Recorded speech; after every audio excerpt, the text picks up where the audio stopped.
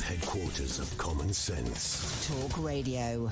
If we cut away from the headlines, you know, it's on every single newspaper. As somebody who worked for 30 years at Scotland Yard, does and did Dame Cressida Dick deserve the criticism that's being thrown at her?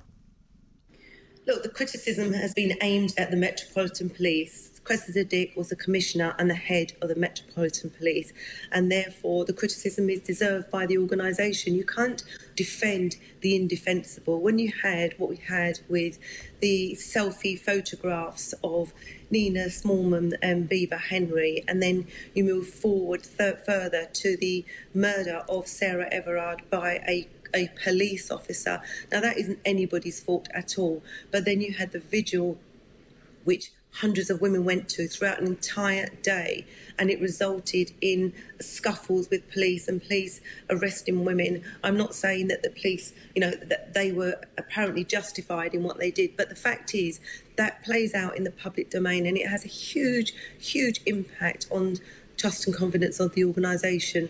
Remember, the organisation has already had trust eroded from the black and minority community. It's not helpful when Cressida Dick stands up as a commissioner of the organisation and says, I don't want to use language like institutional racism because it's not helpful. What that does is it erodes trust further within the organisation, externally, and it gives officers a blanket authority to go out and behave the way they want to. Shabnam, would you say then, from your point of view, as many have said this morning, that she should have resigned sooner? I think it was unfortunate that she was put in a position to extend her appointment for a further 2 years, because it was very rocky at the time. It's not for me to say whether she should have resigned. She is a woman herself, OK? And let's not forget, she is a woman who has made history, the first woman to become the commissioner of the biggest police force in the entire country. And she was given that appointment for 5 years, and then it was extended for a further 2 years.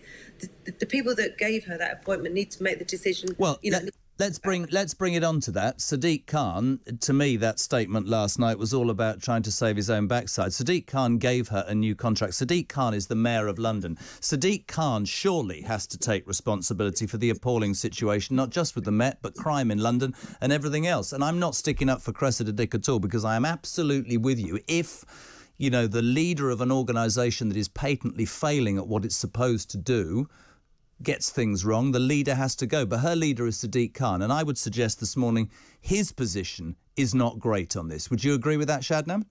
Well, no, look, what I would say is that for police officers, and even as a former officer, I don't get involved with the politics. No, but I'm asking you your opinion.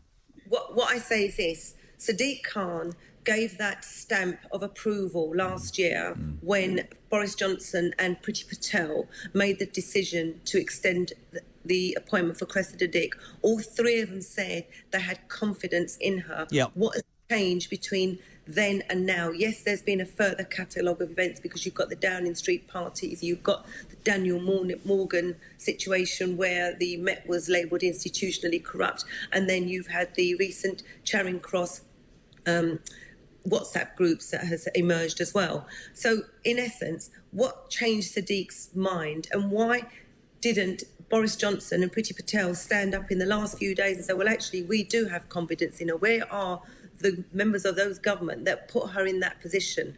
I'm not blaming, you know, Cressida Dick for being given the appointment. She took the appointment, and what was the reason that they gave Who are you blaming for the appointment? Are you blaming Boris Johnson, or are you blaming Sadiq Khan?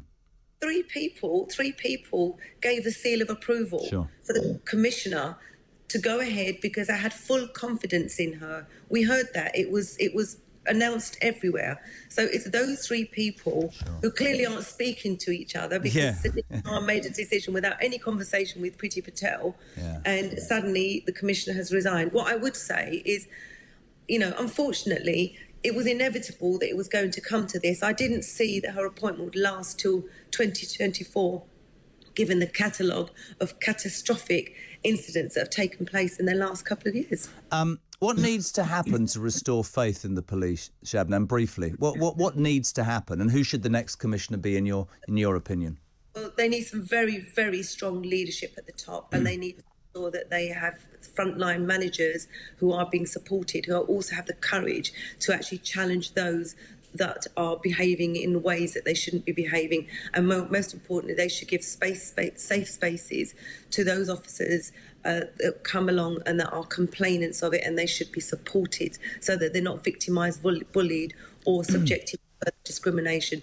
As for who should be the new commissioner, I think it's time to go further afield and look at somebody from an outside perspective who comes in completely independent, who doesn't run an old boys network, and who takes people and will actually challenge the leadership team. I mean, where have the rest of the leadership team been when the commissioner has been hammered on a weekly basis? Because whilst the buck stops with her, people are appointed to do specific roles. And how are you going to change that if you just, as you said, promote from within and it's just that continual process? Completely agree with you, Shabnam. Just to finish, Dame Cressida Dick has been rightly criticised, left, right and centre for the catastrophic catalogue, as you said, of disasters that have happened.